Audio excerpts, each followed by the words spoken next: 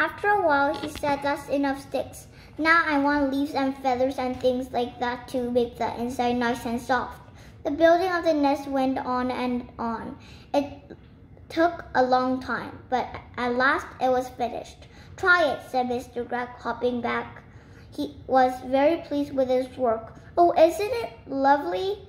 cried Miss Greg, going into it and sitting down. "I feel I might lay an egg any moment." The others all got in beside her. "How warm it is," said William. "And what fun to be living so high up," said Philip. "We may be small, but nobody can hurt us up here." "But what about food?" said Miss Greg. "We haven't had a thing to eat all day." "That's right," Mr. Greg said. "So we will now fly back to the house and go and buy an open window and get the tin of biscuits. Then the ducks aren't looking." "Oh, we will be picked to bits by those dirty great ducks," cried Miss Greg. "We shall be very careful, my love," said Mr. Greg, and off they went. But then they got to the house and they found all the windows and doors closed. There was no way in. "Just look at that beastly duck cooking on my stove," cried Miss Greg as she flew past in the kitchen window. "How dare she? Look at that one holding my lovely gun," shouted Mr. Gun. "Out of them is lying in my bed," wailed William, looking into a top window. "And one of them is playing with my electric train," cried Philip. Oh dear," said Miss Greg. "They have taken over our whole house.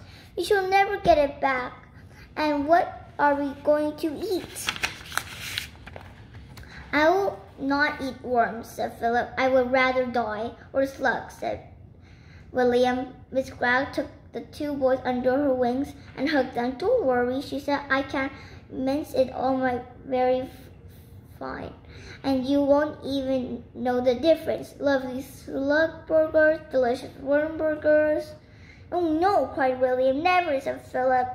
"Disgusting," said Mr. Greg. "Just because we have wings, we don't have to eat bird food.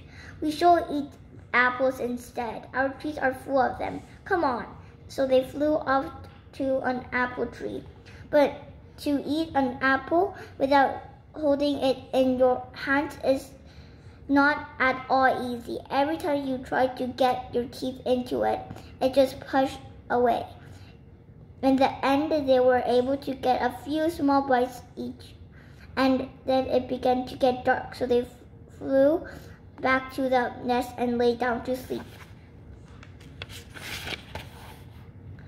It might have been at about this time that I, back in my own house, picked up the telephone and tried to call Philip. I wanted to see if the family was all right. "Hello," I said. "Quack," said a voice at the other end. "Who is it?" I asked. "Quack, quack." "Philip," I said.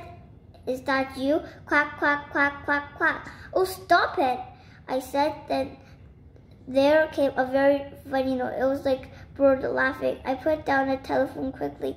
"Oh, that magic finger," I cried. "What has it done to my friends?"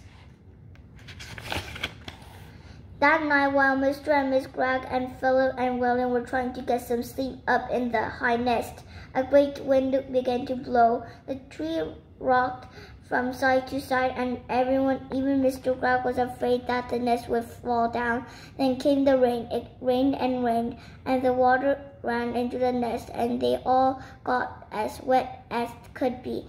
And oh, it was a bad, bad night. At last the morning came, and with it the warm sun. "Well," said Miss Greg, "thank goodness that's over. I want to sleep in the nest again." She got up and looked over the side. "Help!" she cried. "Look down there." "What is it, my love?" said Mr. Greg. He stood up and peered over the side. He got the surprise of his life.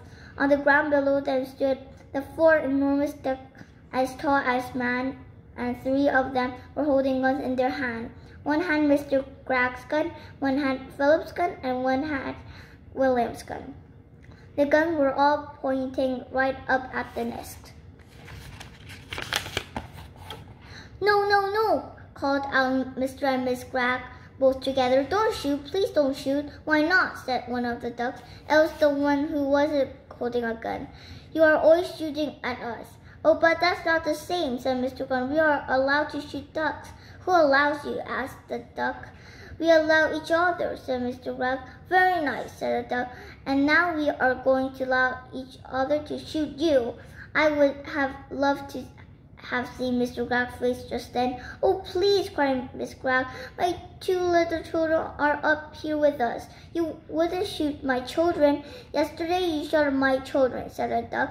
You shot all 6 of my children. I'll never do it again, cried Mr. Grag. Never, never, never. Do you really mean that?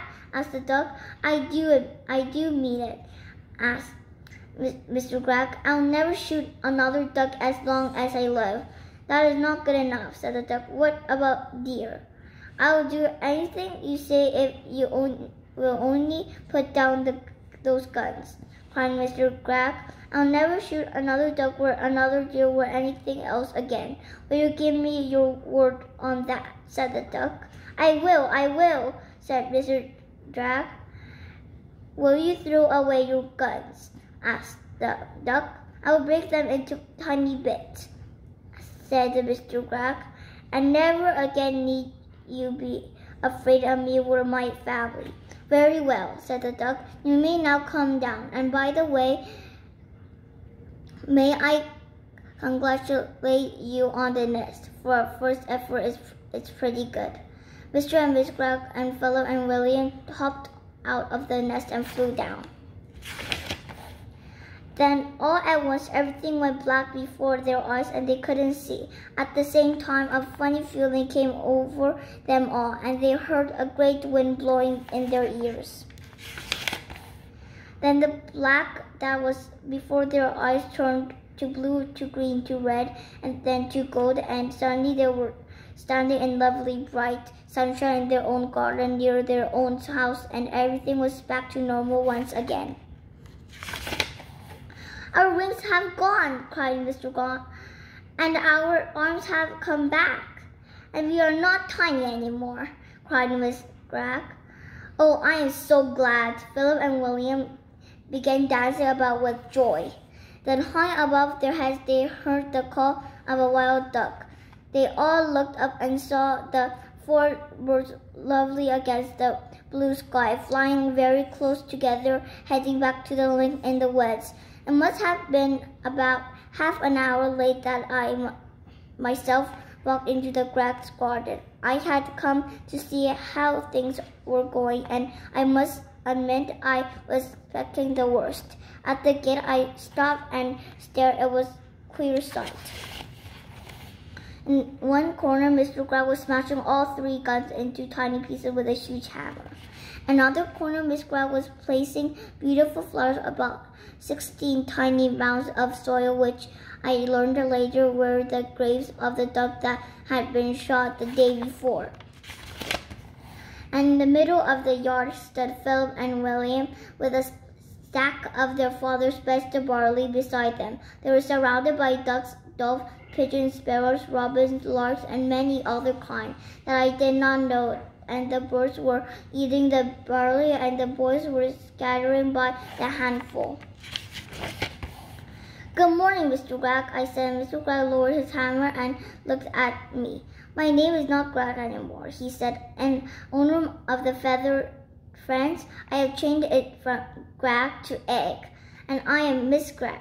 Egg, said Miss Grag. What happened? I asked. They seemed to have gone completely dotty, all 4 of them. Philip and William then began to tell me that whole story, and they had finished. William, and look, there's the nest. Can you see it? Right up in the top of the tree. That's where we slept last night.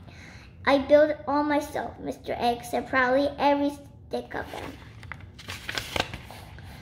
If you don't believe us, Miss Egg said, just go into the house and take a look at the bathroom. It's a mess.